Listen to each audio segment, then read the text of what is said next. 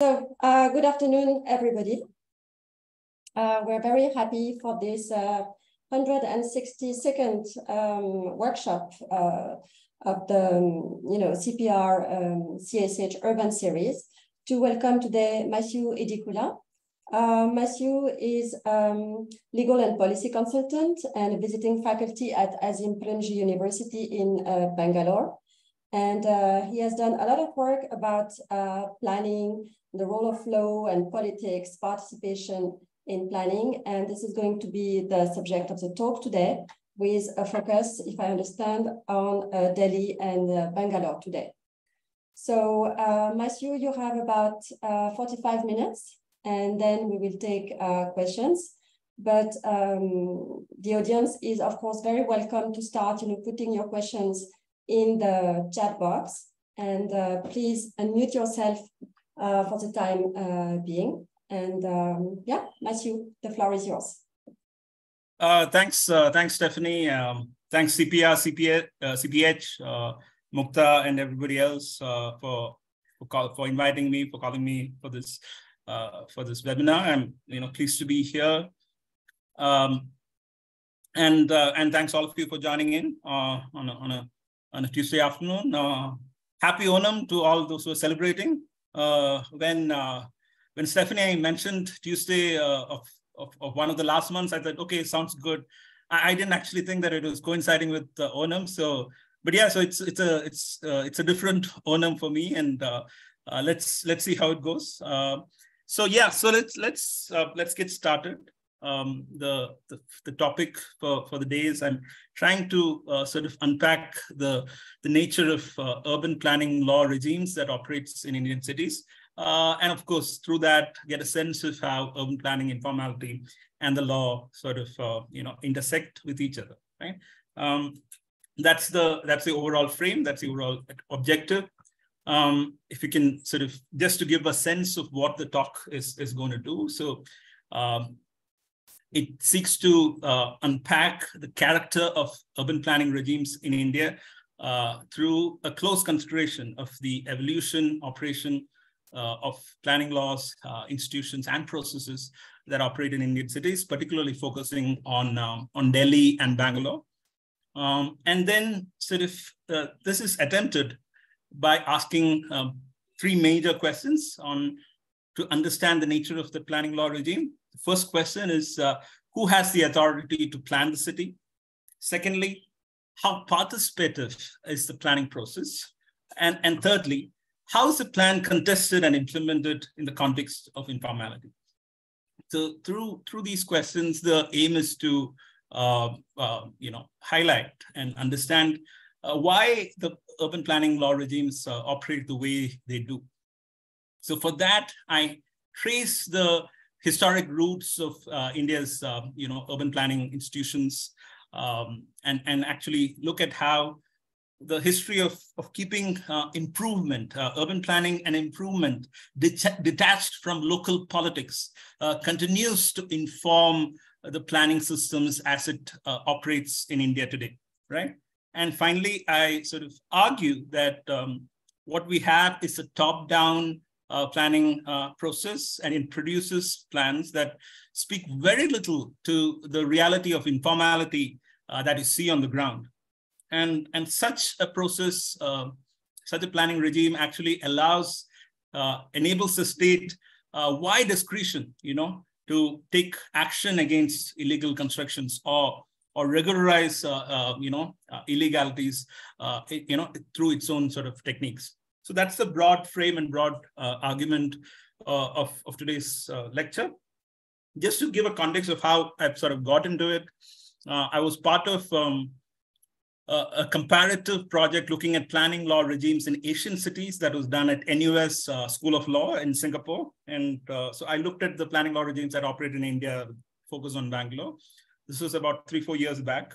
And then over the last couple of years, I've been engaged with the WIGO, Women in Informal Employment, Globalizing and Organizing, with their law program, looking at how planning laws impact informal livelihood, using the case of Delhi and to some extent Bangalore.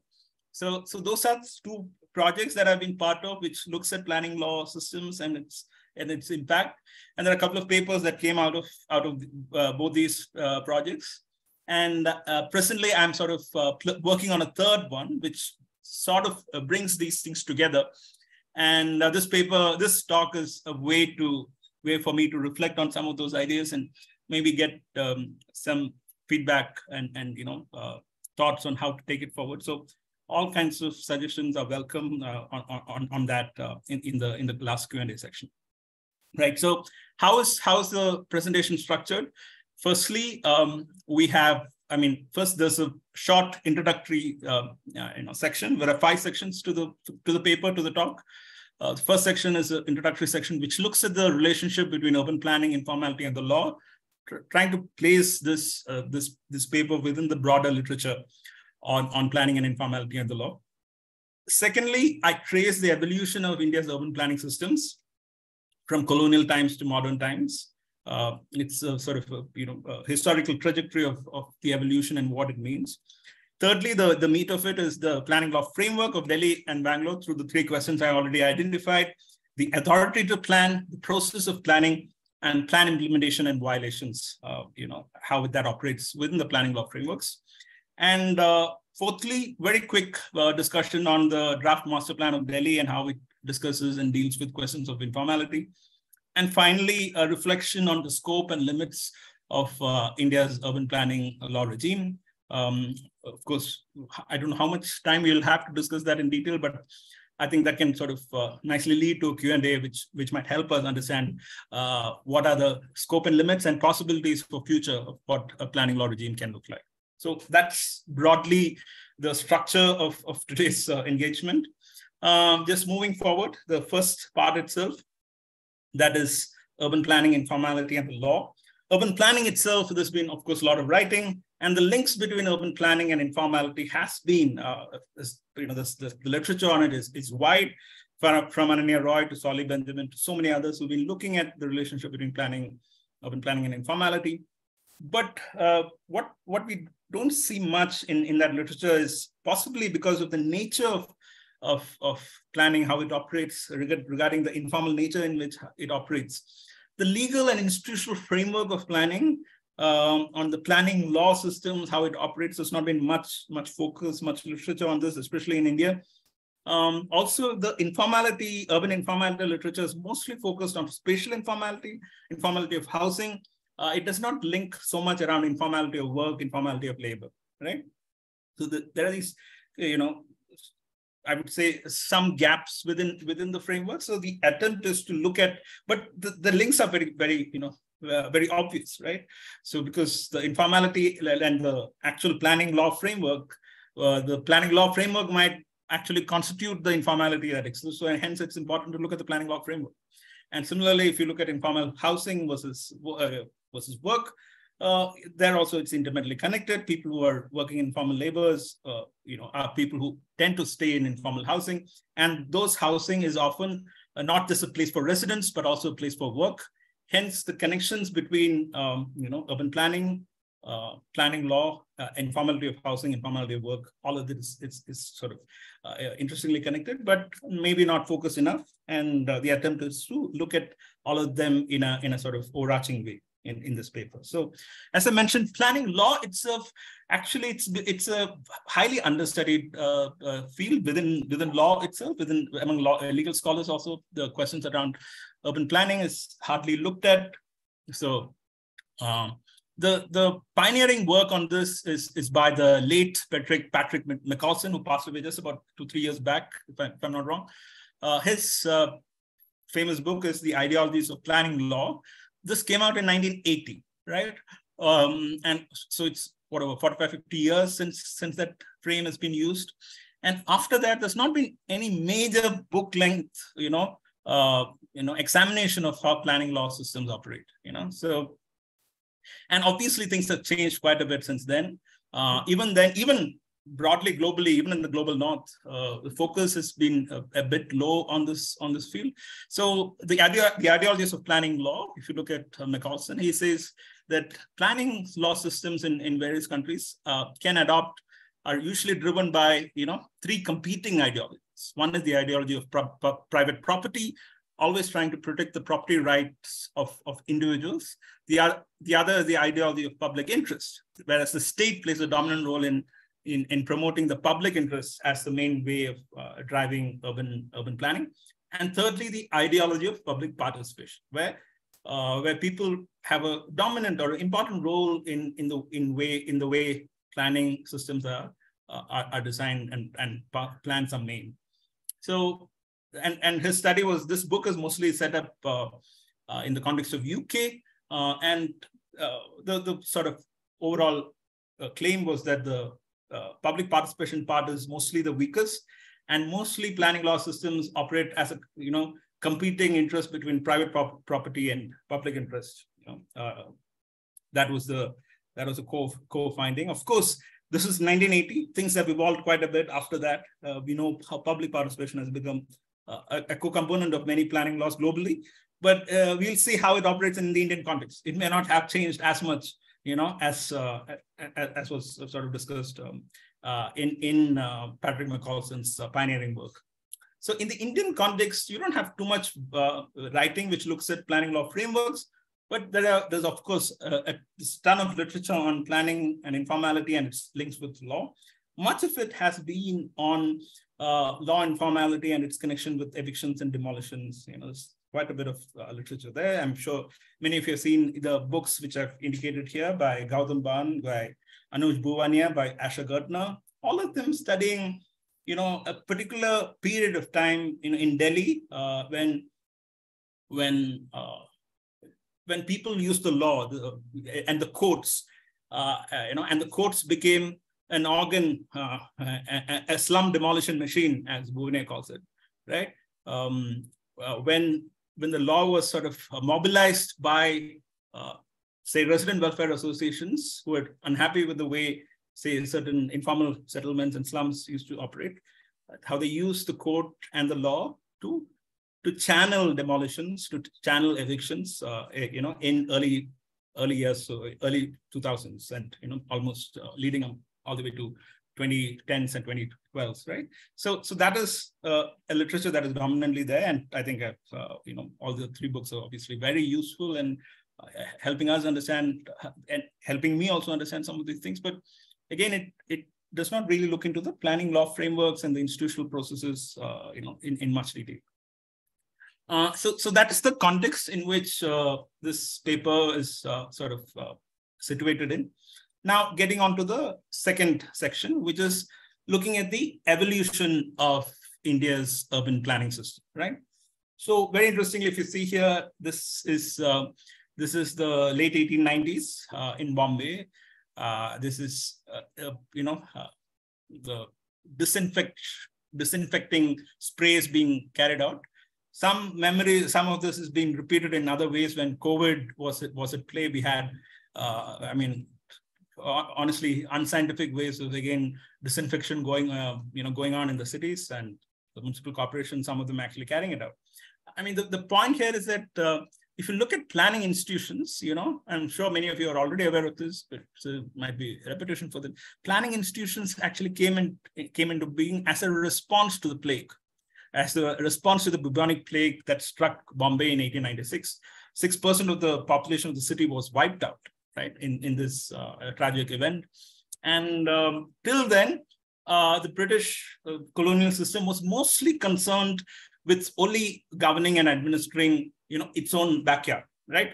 That is the cantonment and the civil lines. So there used to be clear division between the white town and the black town, so-called.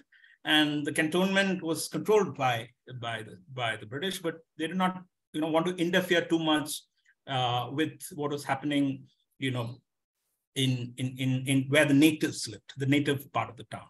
But it was felt that the plague originated from the native parts because of quote unquote unsanitary conditions in which the natives lived, and hence you need an intervention because the plague originated there and it's actually coming out to the cantonment parts and affecting the British. So you need to actually have a new approach, and that's when the idea of looking at the city as a whole came about, and the Bombay Improvement Trust was set up in 1898, and This obviously had a major role in it to play.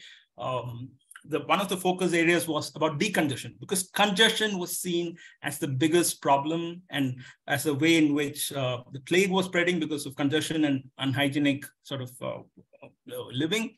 So the Improvement Trust, the Bombay Improvement Trust, you can see the picture of the building there. The Improvement Trust was given eminent domain, right? Eminent domain powers to demolish and acquire property, right? And it was asked to sort of decongest and carry out, rebuilding the city, including the native parts, in a substantive way. And you can see the history of it play out in multiple ways, including currently. Now, so this started off with Bombay, with the Bombay Improvement Trust, and you see that it continuing to various other cities.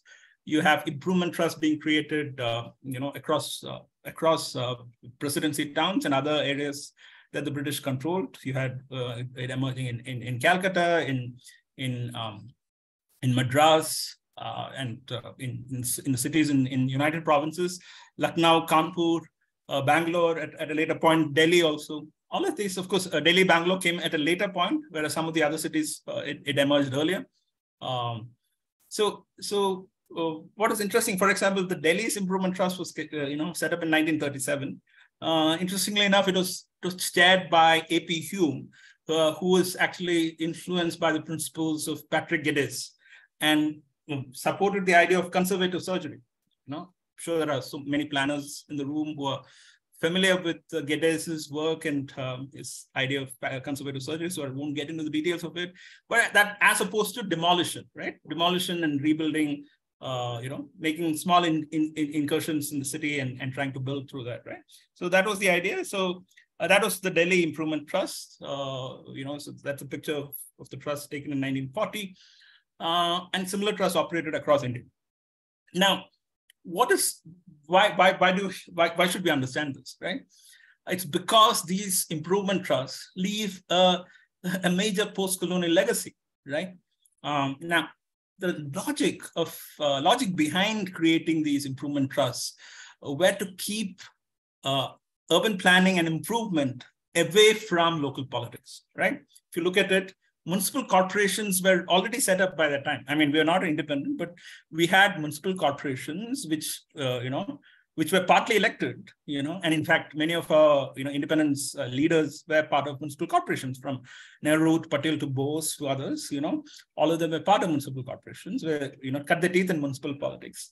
But municipal corporations operated with partly elected members. They wanted improvement trust to be, a set of experts and officials who are, as I think Partho Datta speaks in the context of Calcutta, who are unencumbered by the accountability to representatives of local self-governing institutions. So that division between, democratic accountability and expert planning and improvement was set then. Now, the legacy it leads is that most of these improvement trusts imposed in independent India transformed into development authorities, right? So almost all the improvement trusts that were there later were rechristened and reset as development authorities.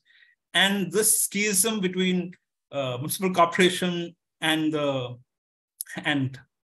elected municipal corporation and the unelected bureaucratic development authorities, that still continues, right? So that's the sort of key thing to learn from that past experience. In terms of planning laws per se, if you look at it, the first major legislation that came in for planning is the Bombay Town Planning Act of 1915.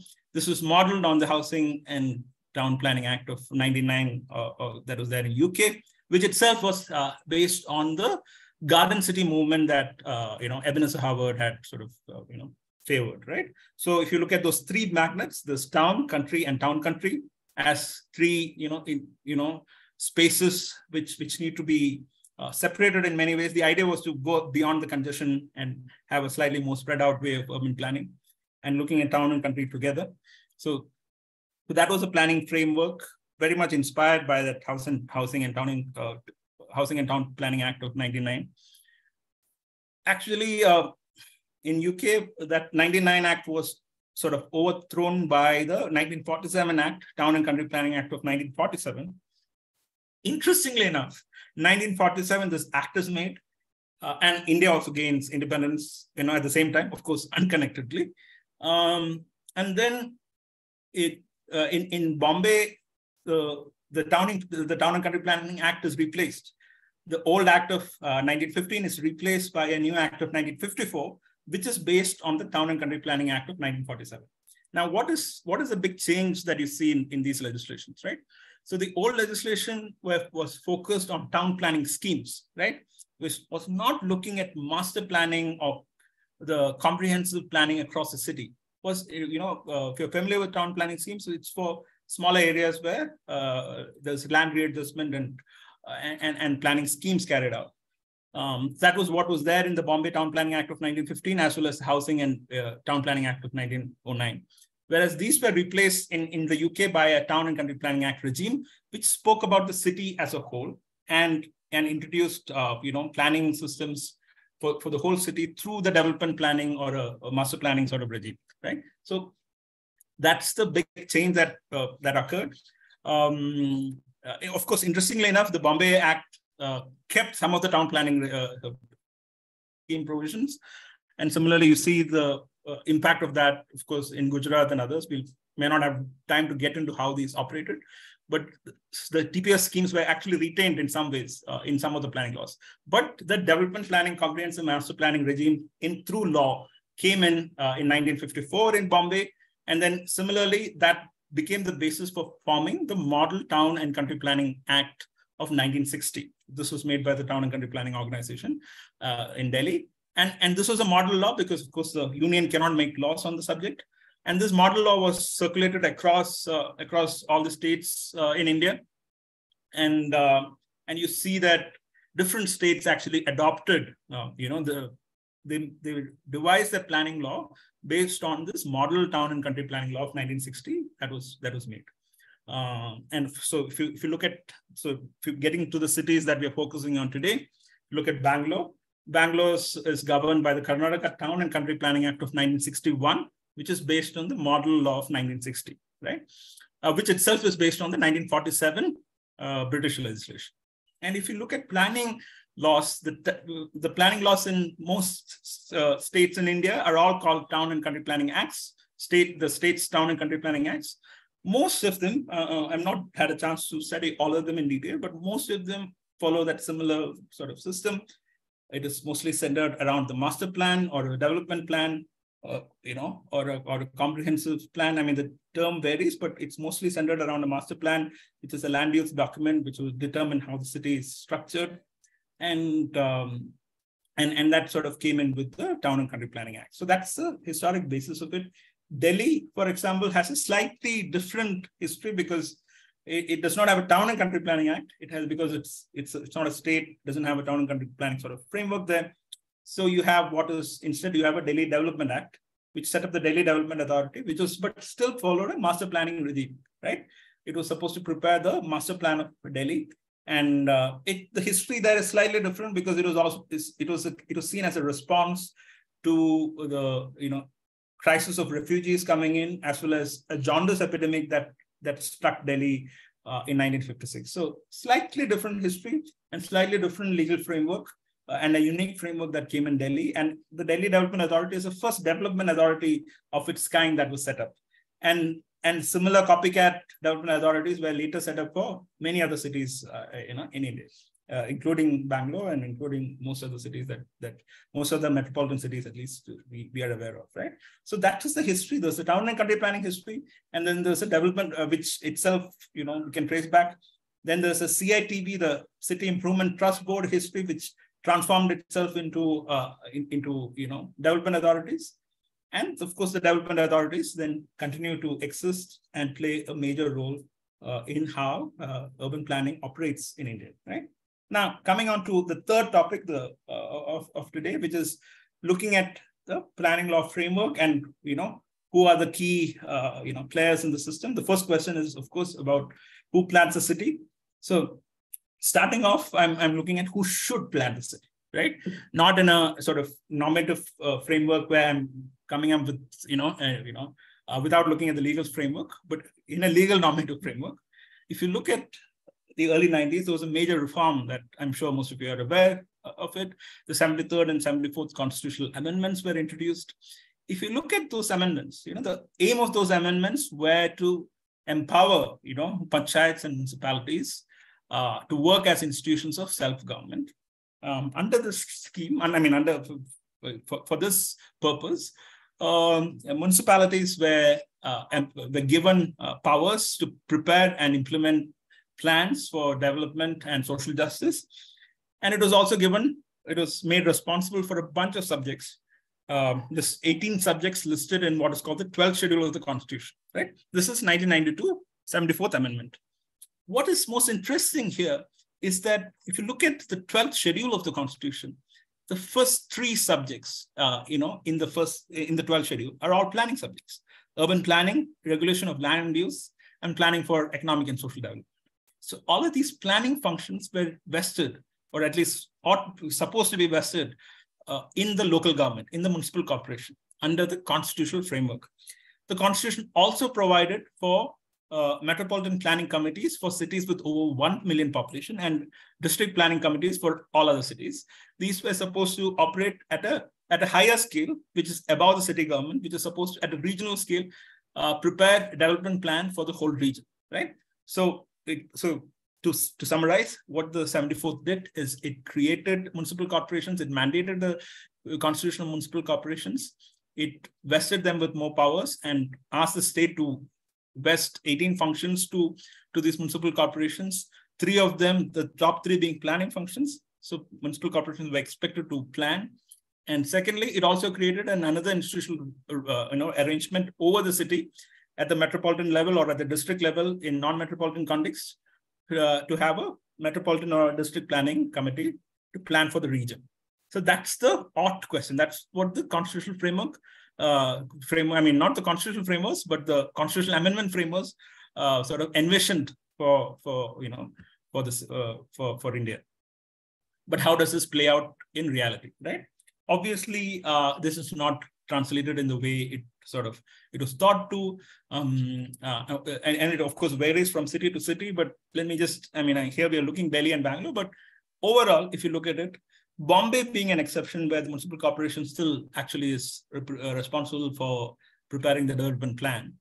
Otherwise, planning still seems to have not been taken away from the development authority and put to the hands of the municipal corporation. It's hardly happened even after the promise of the 74th Amendment. And I would say that's the major failing, or whatever you want to call it, of the amendment or of the political forces that were in charge of implementing the amendment. So how does it operate in Delhi and how does it operate in Bangalore? So in Delhi, as you can see, the 3 institutions that I pointed out there, the Municipal Corporation of Delhi really has no role to play in planning. This is Delhi Development Authority, which is vested, which has always been vested and continues to plan, responsible for preparing the master plan. The Delhi Development Authority is controlled by the government of India, as you can see, and not the government of NCT of Delhi, right? That is, of course, because of the unique character of Delhi, because land is a subject which is kept away from the government of National Capital Territory of Delhi, and it is vested in the union government. Hence, the union controls the DDA and not the state. So the state government and municipal corporation really don't have much role to play in planning. It is almost always the Delhi Development Authority, which is controlled by the union government, which plans. So not a local authority, a development authority controlled by the union government, which plans. Bangalore is slightly different because of it's under a state and not a union territory with union characteristics. So Bangalore also, it is the municipal corporation, the BBMP, that's the first image there, really does not have any major role in planning other than implementation of plans. The Bangalore Development Authority is responsible for planning, and the government of Karnataka, the state, controls sort of the Bangalore Development Authority. This obviously raises bigger questions because in Bangalore's case, there's no real question of, in Delhi's case, there's no real question of can the municipal corporation play a role, and can the state government play a role in planning, because land is anyway not a subject that is under their purview. But that doesn't apply for normal states like Karnataka. So you can actually notice that there's been a lot of agitation against this. People have gone to court to challenge the very existence of the Bangalore Development Authority. In fact, in one of the cases in the Karnataka High Court, the Karnataka High Court said that after the 74th Amendment, the Bangalore Development Authority does not have any right to exist. You should disband yourself. You should not exist anymore. And it gave that order. Of course, that was challenged in the Supreme Court. The Supreme Court, interestingly, in this famous Bondu Ramaswamy case, held that, the functions of a development authority and the functions of a municipal corporation are different. And both of them have different roles, so both of them can exist. So in that way, the Bangalore Development Authority still continues to exist. But the key question about who should, does the BDA have the power to plan for the city? That was not addressed by the court because it was about whether the BDA could acquire a piece of land and hence whether the BDA itself deserves to exist anymore. That was the question, not whether the BDA can actually make the plan. That question has actually been, some of the people I know have now filed a case in the Karnataka High Court, challenging the right of BDA to make the plan. And it's still pending. That is because the plan itself is pending. Plan was made and scrapped. I don't want to get into details of it. So the question of can development authorities plan has not been conclusively answered, though the existence of development authority is seen as constitutional. Whether their ability or the legal authority to plan is not being, just to suffice it to say, it's not been finalized. It's still an open legal question with a real case at hand, right? So that's the first question around, who should plan. Second is about the process of planning. How participative, as I said, how participative is the planning process. Not surprisingly, it's not very participative under the law. There are very few provisions under the planning law which provides for any kind of participatory mechanisms. It has a standard sort of provision which say a draft plan should be made, it should be published. People should be able to make comments and objections and suggestions. And then the DDA or the authority in its own infinite wisdom can consider those suggestions and adopt them or not adopt. In Delhi's case, the union government, the central government can also make modifications. So it's a very sort of generic provisions where it mostly allows only a very limited engagement for public to participate in the planning process. There are a couple of provisions in the Delhi Development Act, actually, which is not too bad in terms of the planning, in terms of participation. One is it allows the secretary, it enables the secretary to do all kinds of measures, including announcement through the beat of drum and others, to make sure that the notices about planning, provisions are known to the people, right? It's about building awareness. So it enables the Secretary of DDA to do that. Doesn't mandate, enables them to do that. And secondly, it also has a fairly detailed provisions in the rules on the Board of Inquiry and Hearing, where physically you can, representations, objections, and suggestions can be made, right? Before the DDA about changes that should be made to the draft plan, right? Similar provisions that govern Bangalore. Draft plan is made, suggestions are suggestions can be made by people. The modifications, again, government can consider. It's always consider, right? Government can consider those suggestions and can adopt whatever suggestions, and the final plan is notified. So the process, again, does not involve the people in any substantive way in this, doesn't mandate that. So what we have is informing the people and soliciting comments. It is not participation, engagement, or any kind of consultation. Those forms are not there in the law, right? We'll see how it actually plays out, how some of these things have emerged, in a different way, right? So that's that. And finally, the most important question is around how does all of this translate, right? Now the plan is, there's a planning authority, which makes a plan, process, and then there's an implementation framework. And as all of us, are familiar with it, the usual challenges around challenge or whatever you want to call it is around the implementation framework, right? So At one level, the law makes it very clear. The Delhi Development Act makes it very clear that all developments, all kinds of developments that happen in the city should be as per the plan. If it is inconsistent with the plan, the authority or the government has a right to set it right, which is what we see in various ways. But as all of us are aware, much of what the plan states and what we see on the ground is huge divergence. And there's no real implementation framework in the law. So if you look at town planning acts across, and including the Delhi Development Act and the Bangalore Kannada Town and Country Planning Act, there's no real implementation framework other than to say that all development should be as per plan. There's no real framework around how to monitor and implement. Interestingly, the draft master plan for Delhi of 2041 provides for a new implementation framework not a legislative framework, it's a planning framework. This speaks about setting up a plan monitoring unit and all of that. We'll see how that plays out, but otherwise you don't have much of a framework. So what we see is that you have a plan that is made, and you have obviously the plan which is made is often notified much later.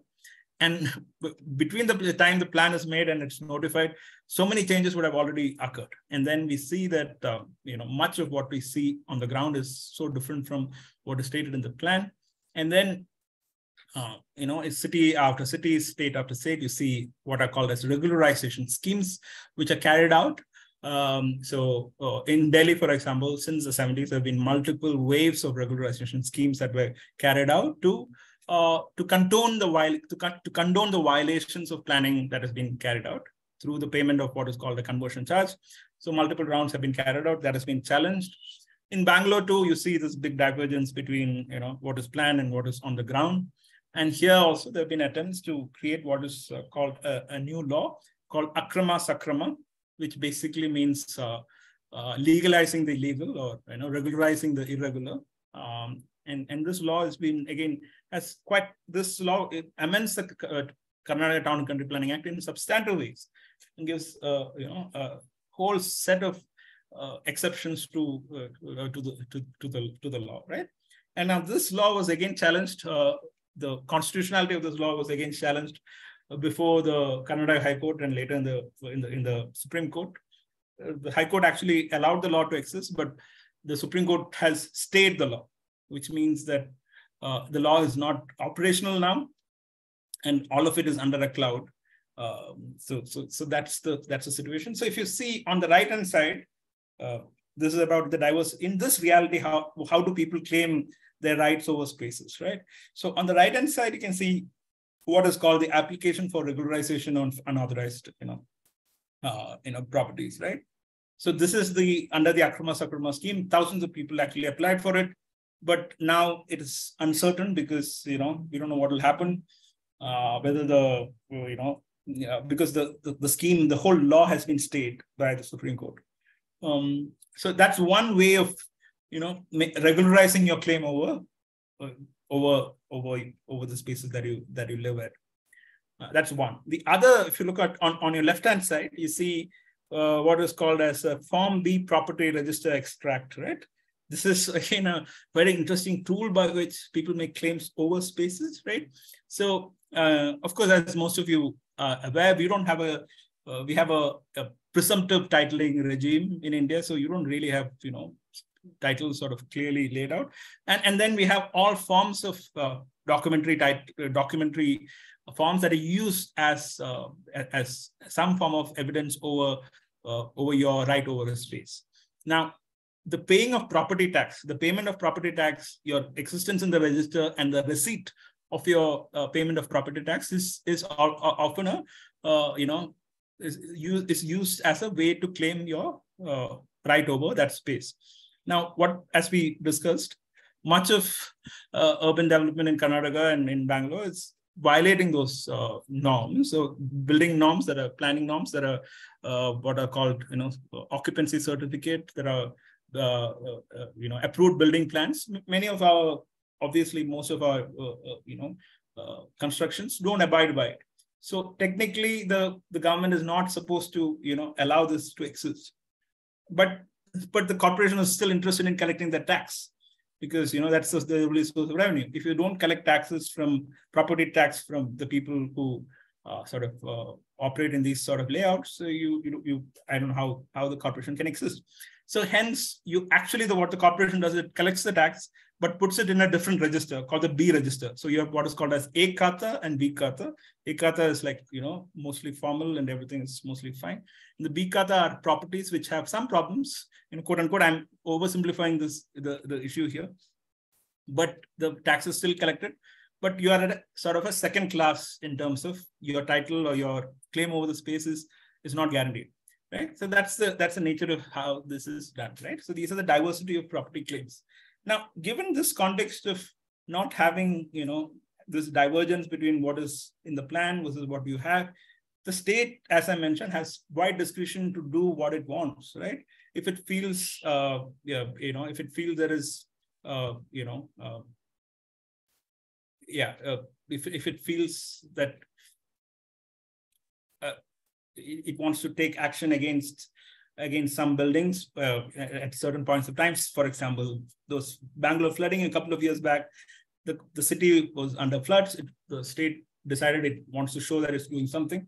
So it would actually go out and demolish properties, right? So, and because the title and the kind of most of the properties are quote unquote illegal, it's easy to do it, right? And of course, now we see a different regime of bulldozer Raj coming in. I don't want to mix that with what is happening here, because that is a much more insidious process. It's a political process targeting minorities and, as a form of retributive violence, as a form of collective punishment. That I would say is of course, partly to do with this, but I would say the explanatory frameworks for that is very different. So I don't want to, get into that today. Here we see this actually happening across. It's not just the retributive bulldozer Raj, as this figure from HLRN shows. 130,000 people were evicted in Delhi in 2021. It's only 619 in Bangalore in the same period, but still this seems to be quite, prominently happening, right? So moving forward quickly on the master plan of Delhi and how it deals with informality, I'll just have about 5-6 minutes left. So I'll just, go through this a bit fast. So very quickly, the master planning regime is in process now. Of course, the plan has been the draft plan has been released and the final plan has not been approved, as many of you are aware.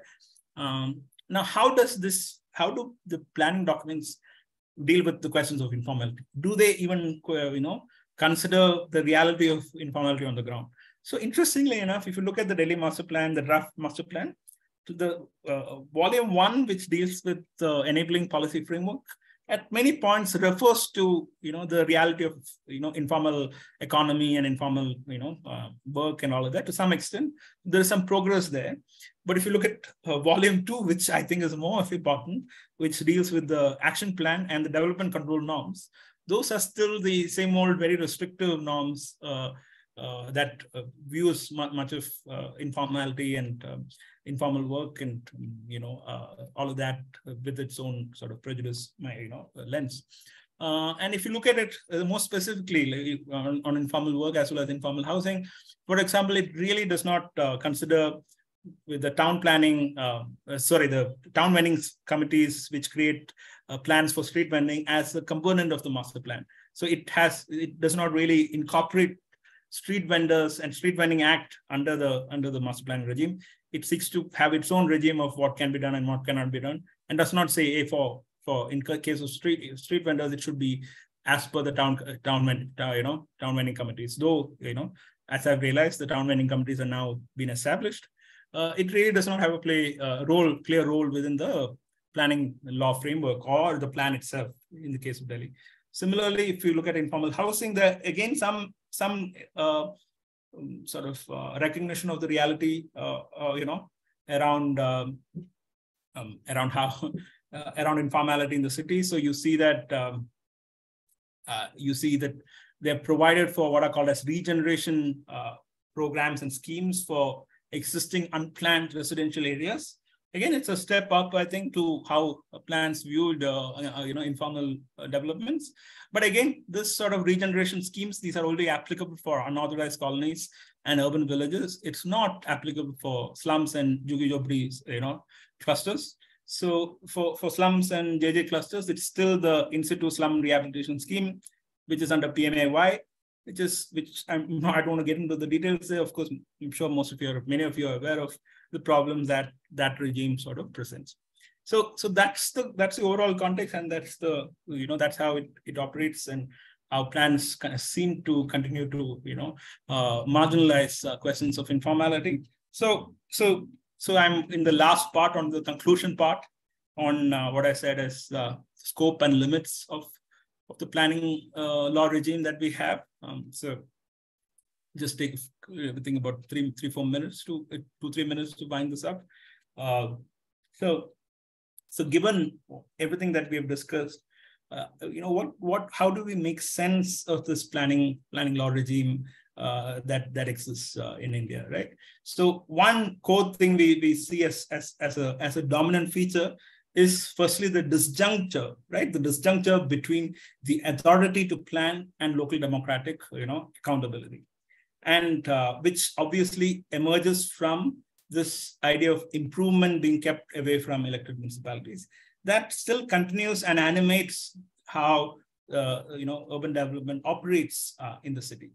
The 74th Constitutional Amendment provided a different vision, in my view, but it could not, and I'm saying it could not dismantle the bureaucratic structures that that have developed over time, over the last 100 years, maybe not 100, over the last, if you look at many city improvement trusts, it's developed over the last 100 years.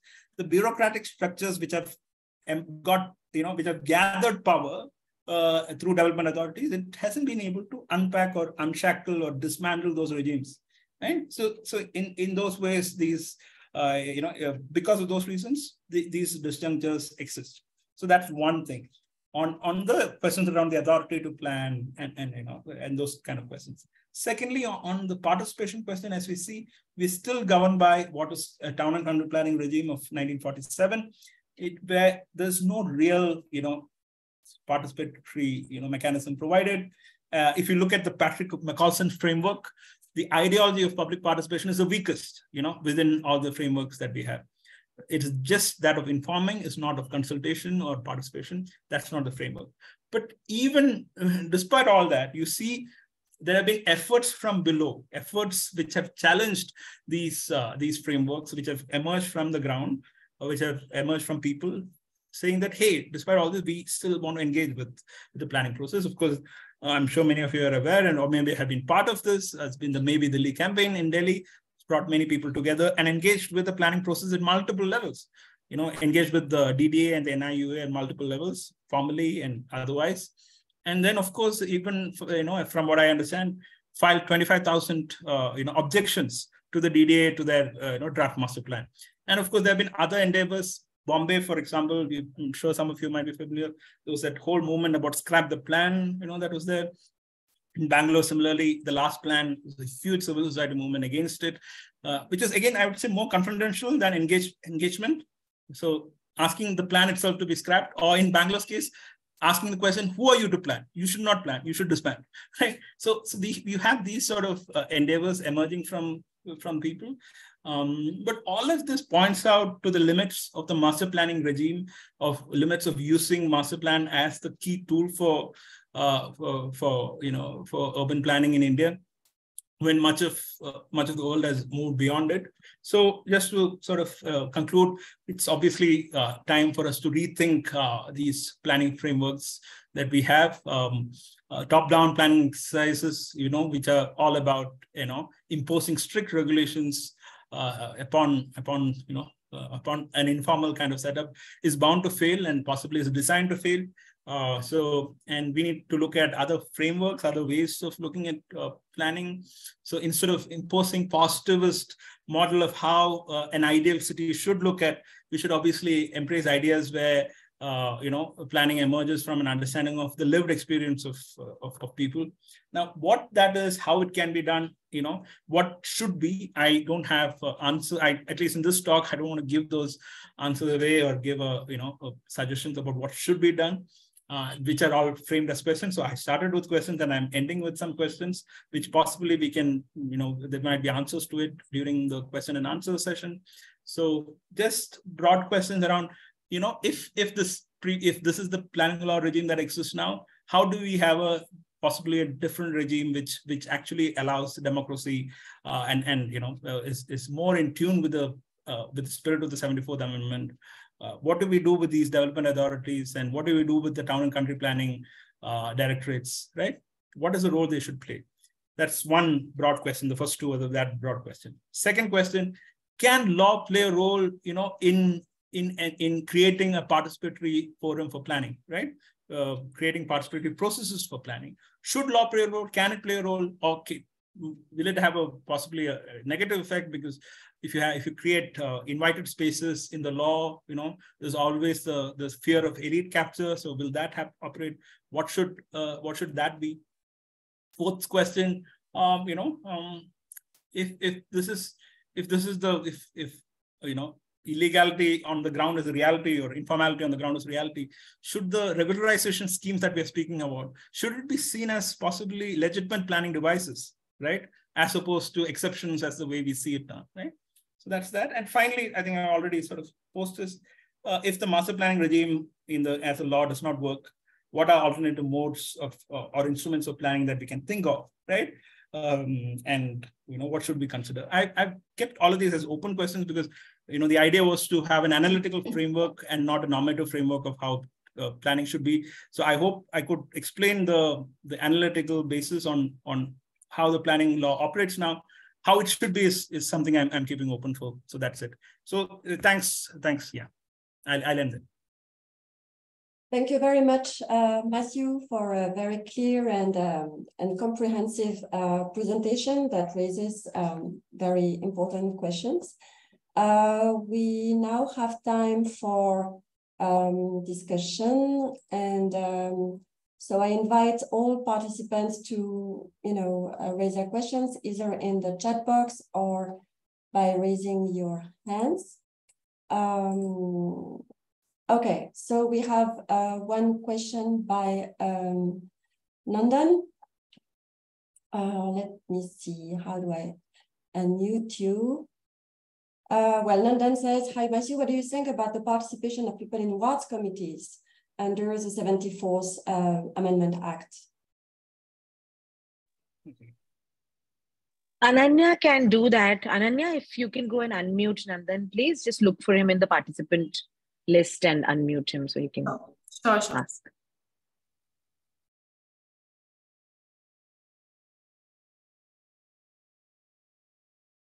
You've been unmuted, Nandan. So Nandan, do you want to elaborate on your question, or should Matthew answer now? Yes.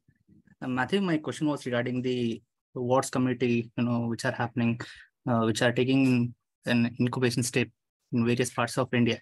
So how do you think that these participations of ward committee will impact the process of planning in India? Yeah. If you could elaborate on this thing, please. Thank you. Stephanie, should I take a few questions together, or should I go one by one? I think you can go ahead. Let's see how many questions we get later. Okay, yeah. Sure. Thanks. So thanks, I think, Nandan, for the question. Yeah, so I did not, get into the questions around ward committees and their role. And if you look at it, just to be very clear,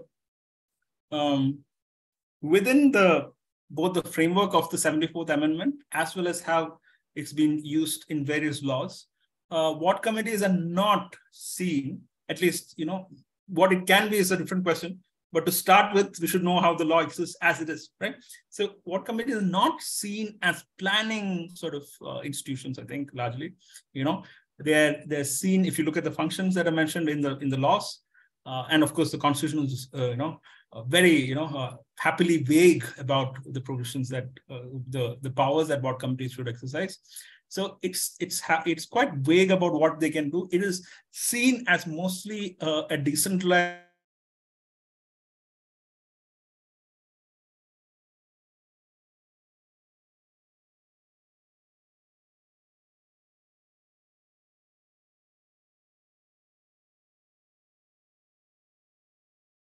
ward committees with the planning framework really hasn't emerged much, either in the law or even, even in practice.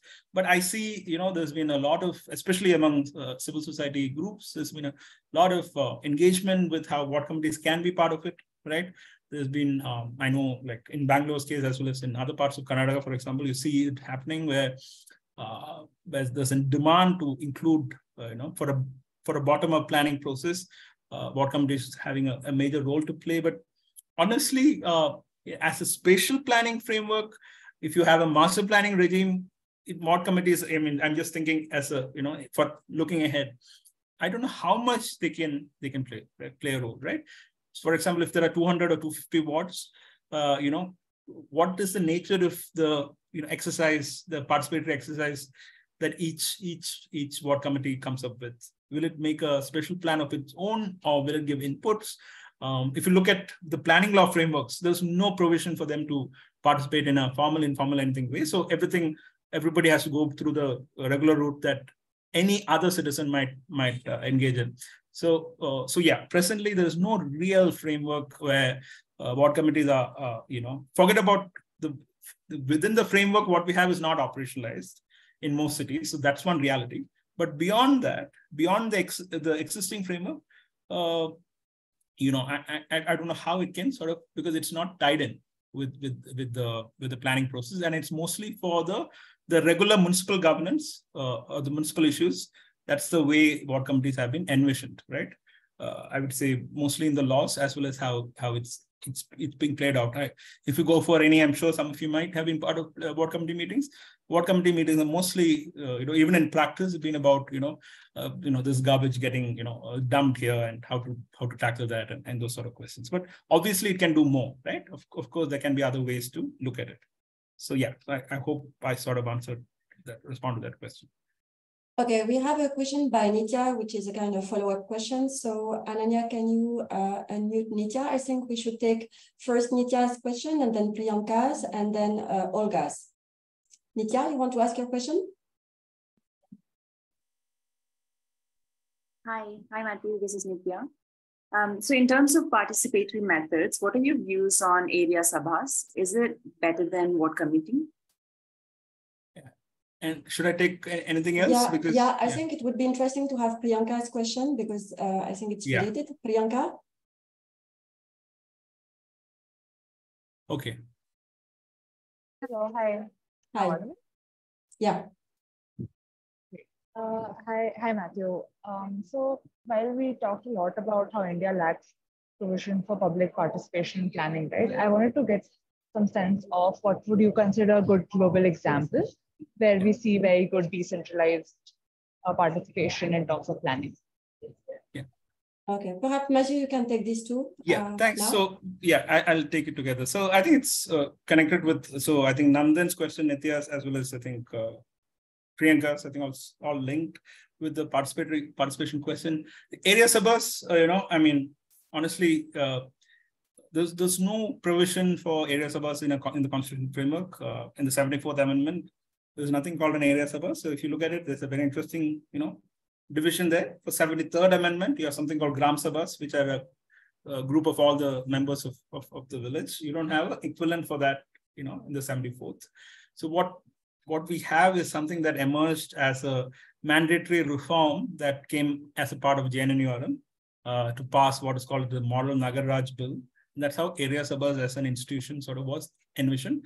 Most states have passed laws for, adding area sabhas into the mix, but these have not really translated much, because those laws were passed only to get funds for JNNURM. Nobody really wanted area sabhas to be constituted. Now, on the question of whether area sabhas might be better, firstly, I don't know. We'll have to see how it plays out. We don't have enough examples of area sabha functioning to really intuitively, as on a principle level, yes, it sounds good. It should possibly work better because it's at a much lower level. For example, it's a polling booth level or a group of polling booths as opposed to a ward. In big cities, ward tend to be much bigger. So principally, yes, it should ideally work better.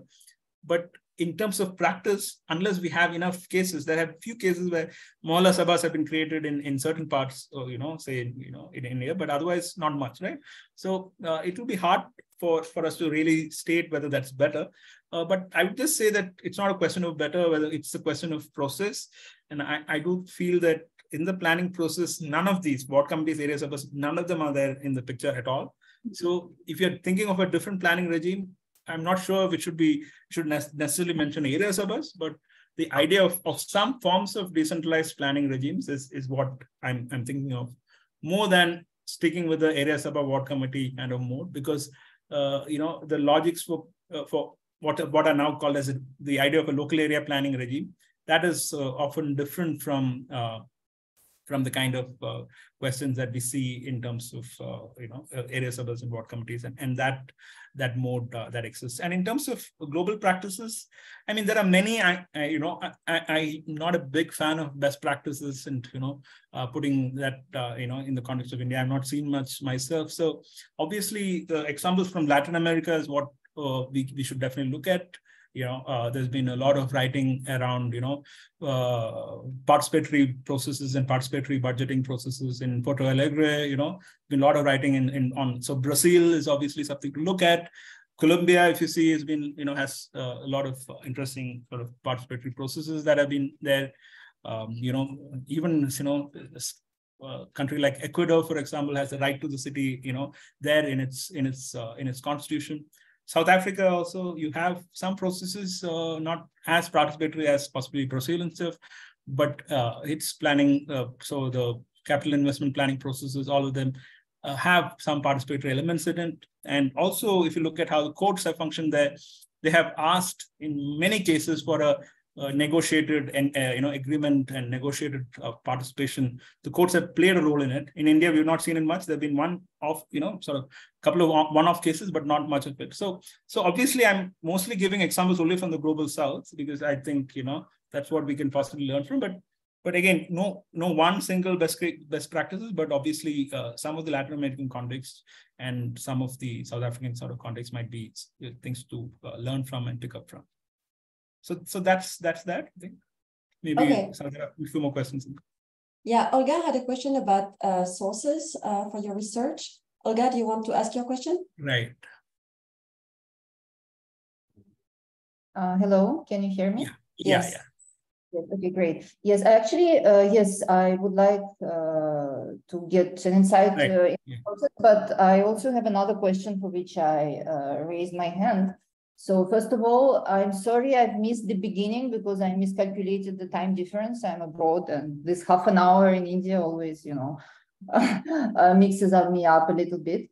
The question I have is that I lived in India, in Delhi specifically, for a long time.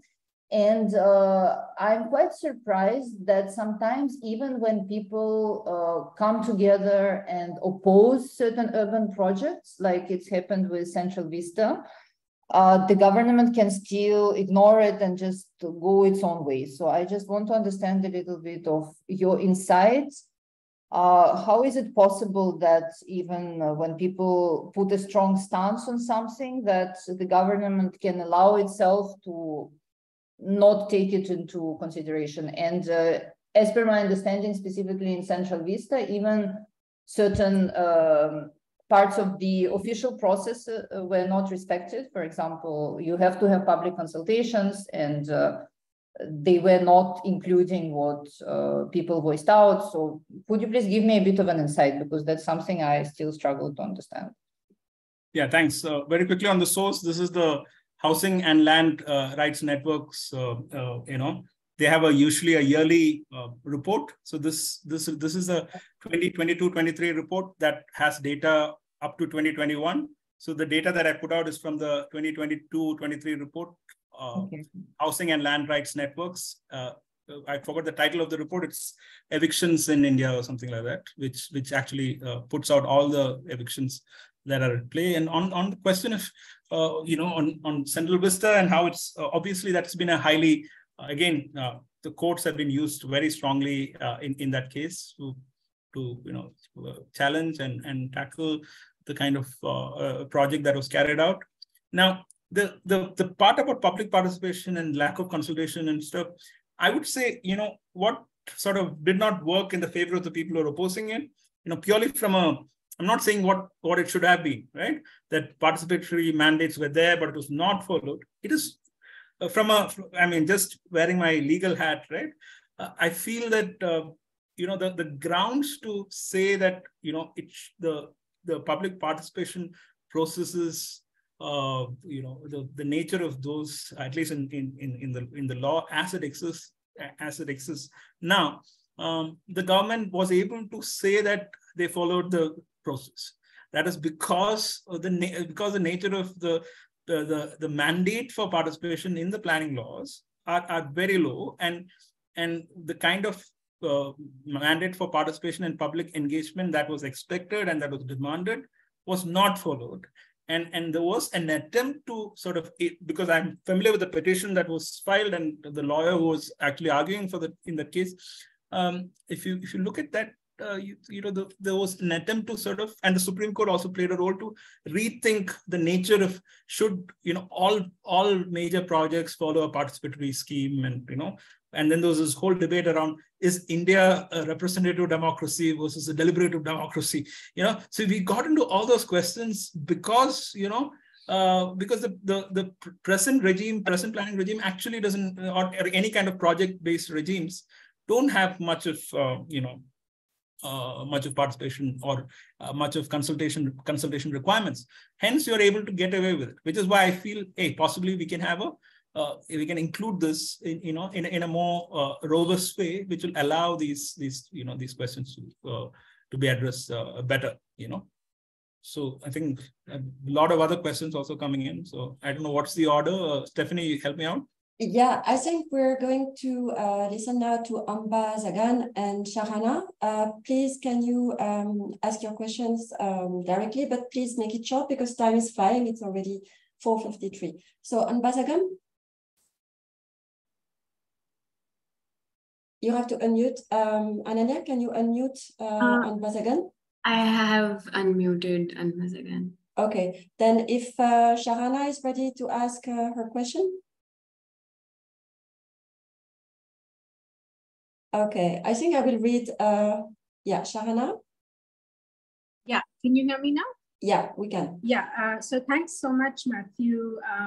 I really liked how you were trying to use a new and I think very an analytical framework that can be very insightful and bring a lot of new clarity, I think, to how we understand urban planning and its outcomes in India.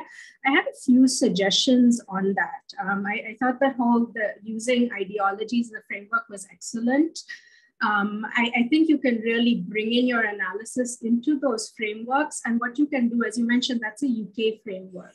What you can do is actually use this empirical exercise to develop and strengthen these frameworks for Indian and maybe other sorts of contexts, right? Where on the one hand, there's the whole issue of colonial and then the post-colonial developmental sort of ideology that comes in.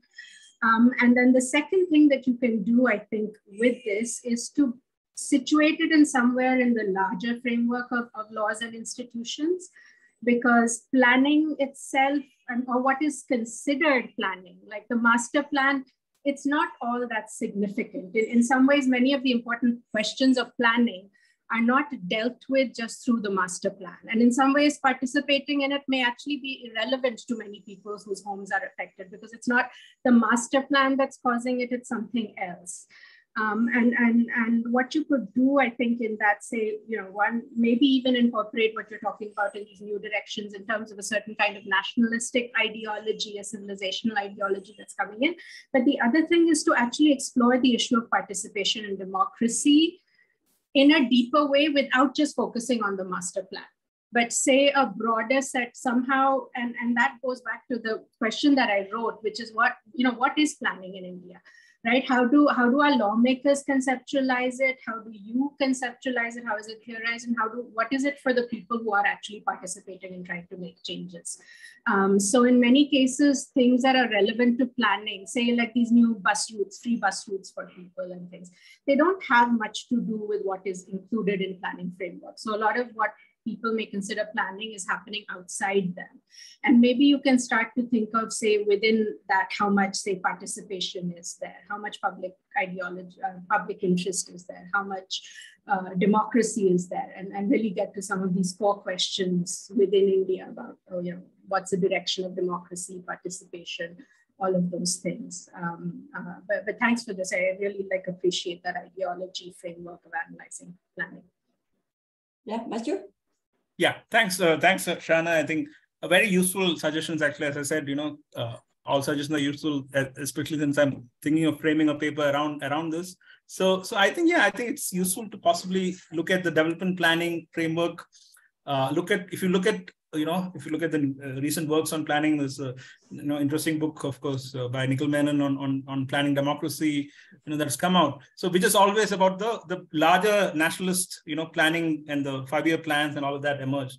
So whether we can look at these questions within that frame, I'm not decided to adopt that. I'm just thinking it's a possible way to reconceptualize ways of understanding how planning operates. And the other point about master plan, looking at planning laws and as a frame of planning beyond the master plan, I think it's really important. And I think I of course, in this paper and in this sort of talk, I tended to obviously reify the master plan of sorts than it should possibly. But it's important to possibly look at other ways in which it operates, right? And not to situate purely as a master planning regime, which is why I was thinking, even if you look at since the master plan is not followed, and through other means, people actually make sense of the city, the regularization process itself, as I've sort of suggested, or, it was a sort of a leading question I had in the end, was that, can we actually view these processes also as legitimate planning exercises, as opposed to what is seen as legitimate planning exercises under the town and country planning law, regime? Can we see other ways of engaging with the state? These Bikata claims, which is, by the way, the Bikata, that form I indicated, that is a bureaucratic instrument, not a legal instrument. Yeah. So can we view all of these also as ways of an exercise of engaging with the planning regime of sorts? So yeah, thanks for that. Okay, and then we have a question by Parto, who says that he doesn't need to be unmuted. So I'm going to read the question quickly. And as usual, it's a long and complex question in 3 parts. So A, what drives this informality, specifically the lack of formal land provision, zoning for housing, which then leads to growth of housing in areas that are not zoned for housing in the plan?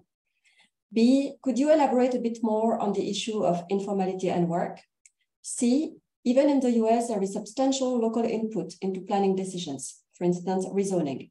So is it your contention that the lack of participatory input into the situation in India is due to preeminence of private property in India, or is it due to the arrogance of the state? Yeah, thanks. Thanks, Partha, for the question. Questions rather. All of it very interesting. I doubt if I'll be able to respond positively to all of them, in 3 minutes. But yeah, okay. So very, very quickly, the first one, I think it's a very broader question. It's much beyond the scope of my engagement around, I'm coming here still as a lawyer and trying to understand what the regimes operate and what it means. And the reasons for it obviously needs maybe an economist like you to look into it more carefully. But I would say that there is obviously, if you look at the allocation, this is more, it's not based on any empirical work. It's possibly a quick look into what might be driving it. If you look at the reservation of land for public purposes or reservation of land for housing projects, there's hardly any, right?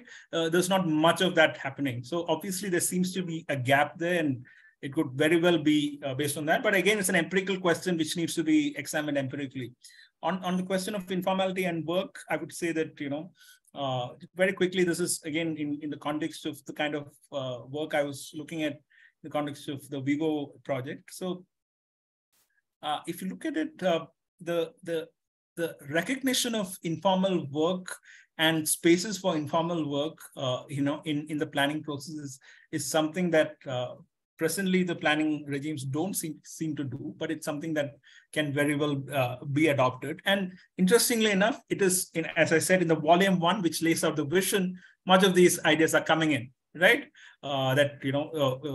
Much of the city is engaged in informal work, hence it should be addressed. But when it comes to the translation of this on the ground through the development control norms, it is still restrictive. So, for example, there are norms about where you can situate an informal sector unit. Now, that norm for where you can situate it is based on an understanding which says that if there are so many other buildings, commercial buildings, then you can have one informal sector norm, which basically prioritizes and privileges the formal work and formal economy to the informal, right? So that sort of privileging still exists, and that was the kind of thing I was trying to aim at. The last question on the, it's sort of connected with the first question. So on the private property and the question of getting the inputs in, I guess so. I guess it's not pure, but I wouldn't call this as emerging because of the preeminence of private property in India. Possibly the absence of those feedback loops that exist, right? So it's not necessarily because of because the ideology of private property is over and above that what we see in other parts. The ideology of private property, at least in my view, if you look at going back to the ideology sort of framework, it's not driven by the ideology of private property. It's not extremely strong that what we have in India. And the eminent domain idea, which is the ideology of public interest, seems to have a much larger role to play. So in that way, it's probably not driven by that.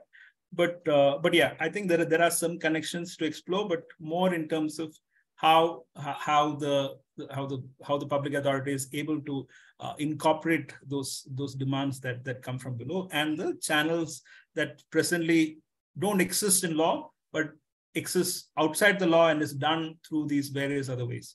So yes, that's how I can respond to the questions. So Partha, you have a follow-up question. Do you want to ask it yourself?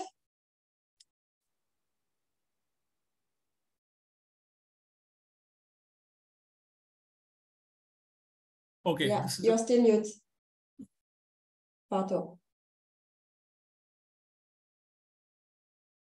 Yeah, and I think I'll just respond maybe, Okay. So I see the question. So yeah, this is a question about whether formalization is more urgent. I don't know. I'm not saying that formalization is a way to go. I'm not a person who works very closely with how this should be done, but I can just say that there can be stages by which this can be carried out. Not like, okay, let us just formalize that space in a one-off way of sorts. It's obviously goes beyond street vending and others. So the question is, even if it's informal, how do you still allow it to have a space? Even if something is whether it's work, whether it's housing, even even if it does not meet the formal criteria in many ways, how do you still engage? The formalization can happen parallel, is my view. As if you're engaging with this question in a planning regime, the way I see it is whether it is formalized or informalized is possibly not something we need to worry about. That should also happen parallelly, I believe. And obviously, people who are working there closely in the sector will have a better answer about how that should be done. But my only take is whether it is formal or informal, the nature of engagement for that, the nature of protections that are needed for those workers, as well as informal housing. Beyond the question of formalizing, it needs protection, and those protections should emerge irrespective of the formal informal status that these enterprises and these houses and other special claims have. Okay, since it's 5:05 already, I'll take the liberty to ask the last question. I have many, but I'll stick to just one. Matthew, I think you have, very convincingly shown that there is, confirmed that there is a lot of resistance to participation in India. Participation does make life complicated for both bureaucrats and elected representatives. We know that. And so participation from below so far has been defined in a way that is very low on Einstein's ladder of participation, right? I want to ask you about what could be called perhaps participation from above. And by that, I mean, who is involved in the planning process today? I'm speaking of experts, and I'm asking you because you are a specialist of public law as an academic, but also as a consultant. You have been involved in drafting municipal laws in Bangalore. So do you have a feeling that the drafting process, perhaps today, involves a larger diversity of people, of profiles, than, I don't know, maybe 20 years ago? I don't know if you're in a position to ask this question, but I would really like to know whether at the drafting stage, more diverse people, more diverse type of expertise are involved in drafting the laws of the cities.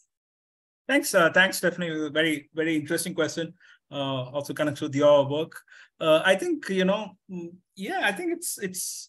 If you look at it, what we see now in the planning process is, not many spaces for participation from below, spaces for participation from below being created, right? Sort of invented spaces of sorts, using your own sort of work, right? It's being created through regimes and processes from the ground. But interestingly enough, some of those processes are also able to directly engage with the processes above and be part of the drafting of whether it's a law or a planning document, are getting an entry point. Now, so with the Delhi case, I think many of you are in this room. I think I can see Mukta and others have been part of the Delhi campaign. They can obviously give a better sense of how they've actually been able to do both in some ways. That is, engage with people on the ground at one level, and also engage with the participation from above at the NIUA and the DDA stage. Now, the way I see it, this obviously seems to be, I don't have a 20-year experience of looking at all these questions. I have a 10 years of looking at these questions. So, but even empirically, if you look at it, there is a clear sense of widening of that engagement, not only at the confrontation stage, the participation from below stage, but even at the above stage. But that too also possible, as you seem to suggest, a slight widening of the kind of experts that are there. There is still a privileging of certain kinds of expertise, I would believe. So slightly more positive disciplines would be more will be more listened to than possibly an anthropologist who wants to contribute something to the device. Based on my own limited experience here in Bangalore, with some of the exercises, both the planning exercise as well as an exercise to redraft the municipal law here. So there is obviously a privileging of certain forms of knowledge, which will always exist, I am sure. But there is at some level a widening of that base, not in what is a classic democratic bottom-up sort of process, but even at the top, even at sort of those sort of at the public. At the state level, in these committees and in these sort of formally as well as informally. For example, the way I engaged with it was there was some sort of informal engagement, and then there were a lot of other groups that were called in, and those groups were quite wide in its sort of orientation. So there is some level of widening, there is some level of broadening, and some sort of at some level maybe other disciplines and ideas coming in, with certain ideas still being privileged over the others. But these, I would still say, are, as you say, it's participation from above. It does not, respond to the real need for participation from below, and those forums and the need for those forums exist irrespective of the forums that people have been able to create and experts have been able to, plunge themselves in, through networks and connections at above, right? So yeah. So I don't know if I was able to respond, but yeah. Well, I would love to read, a first-hand account of, what it is to contribute to this kind of drafting processes. So that's just a suggestion. Right, I'll see. I don't want to do that for this paper, though. Yeah. Okay, Yeah. okay. So thank you very much, Matthew. That was super interesting. And I think the liveliness of the discussion shows that there are a lot of people still interested in participation, even though our politicians seem to think that this is out of fashion today. I find this a bit depressing, but no, the issue is very much alive, of course. So thank you very much, Matthew. Thank you, everybody, for participating in this session of the Urban Workshop. Thanks, Stephanie, and thanks, everyone. Yeah, thanks for tuning in. Okay, bye-bye.